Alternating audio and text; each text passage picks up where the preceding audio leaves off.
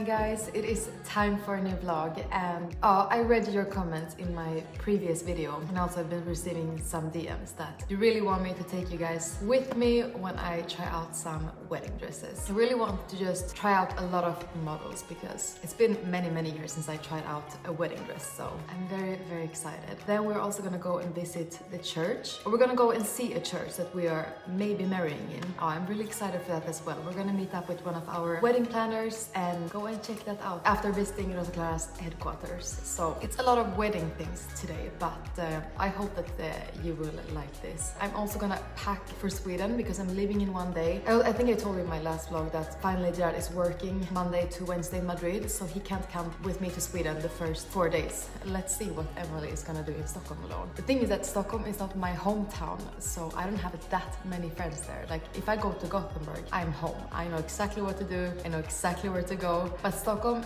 let's see. Emily on adventure. I just see myself with a little backpack like this.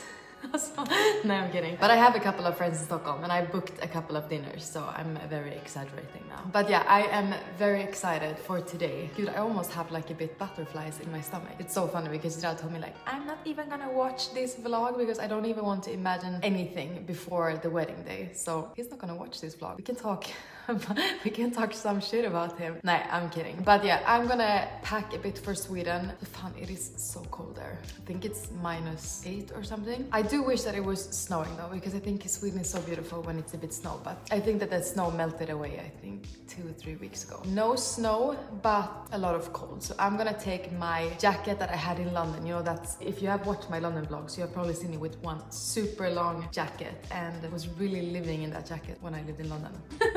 That's so good. I do agree that it looks a bit like a sleeping bag. I love this jacket. I've had it for so many years now. It is from a brand called Stronger. It's a Swedish brand, and I feel like you can trust a Swedish brand when it comes to winter jackets. I refuse to freeze. I'm for sure gonna use jackets that looks more like this if we're around the hotel, but going to the office, I think I'm gonna wear this one on the airplane. But I'm gonna pack a bit for Sweden. I want to have that done because tomorrow I'm having a dinner with my girlfriends and on Saturday I'm working the whole day, so I just want to pack a bit today so I'm not stressed the last minute. So let's pack a bit for Sweden.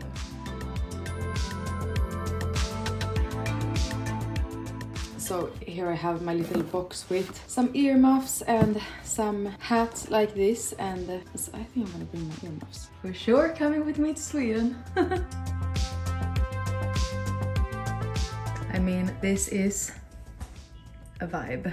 So one of the most common questions that I get is, what languages are you gonna be speaking on the wedding? You know, with the priest and in the church. I was very nervous last year when I started to think about all this. But then we went to a wedding. I think I've told you this if I don't remember wrong. I think I told you that last year we actually went to a wedding where the girl was Swedish and the guy was from Barcelona. And what they did was that they had the Swedish people speaking in English, and then the ones from Barcelona were speaking either in Catalan or Spanish. So everyone could basically understand everything, which was very nice, and I think we're just gonna copy that concept. So yeah, we're gonna have a priest that can speak 3 languages. Then we're also gonna have friends and family that are gonna read from the Bible in the church, and I've chosen my cousin from Sweden to read. It's so funny because she's also half Sri Lankan and half Swedish, so I feel like she kind of represents my both countries, which is very nice. She's gonna anyway read from the Bible, and I think she's gonna do it in English. I mean, I think that she knows she's gonna read in English and not Swedish, but she speaks perfect English, so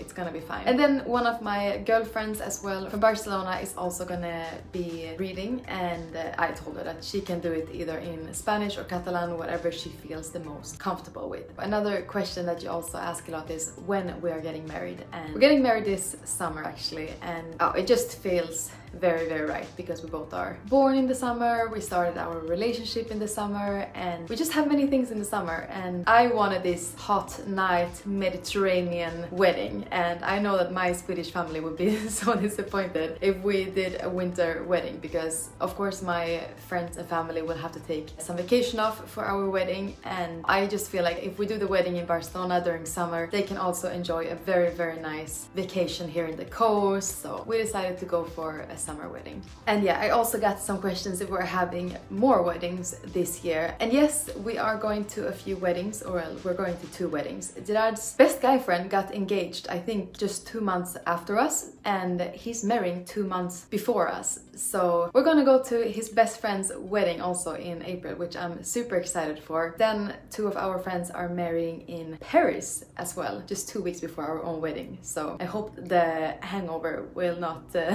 last until our own wedding. No, but I am super excited for these 2 weddings. So guys, it is a bit later now, and it is finally time to go and check out some wedding dresses. I have been waiting for this day. Super excited. As you might know, I am making my dress with Rosa Clara. You have probably seen me wearing their dresses throughout the years. I can put a few of them here. I love Rosa Clara so much. I think that they have the most beautiful dresses. For me, it was definitely a yes when they asked me if I wanted to make my wedding dress with them. I've been working with them for already 4 or 5 or more. Oh, but around there. I've been working with them around 5 years already, so this feels so right, and I get so well with everyone up there. And why I'm saying up is because the office is up, but I get so well with everyone in the team. We're just gonna check out some materials today. I'm probably gonna try something on, and I haven't tried on a wedding dress for 5-6 years since I worked in the wedding shop. I have mentioned this before, but I used to work in a wedding shop when I was 18 to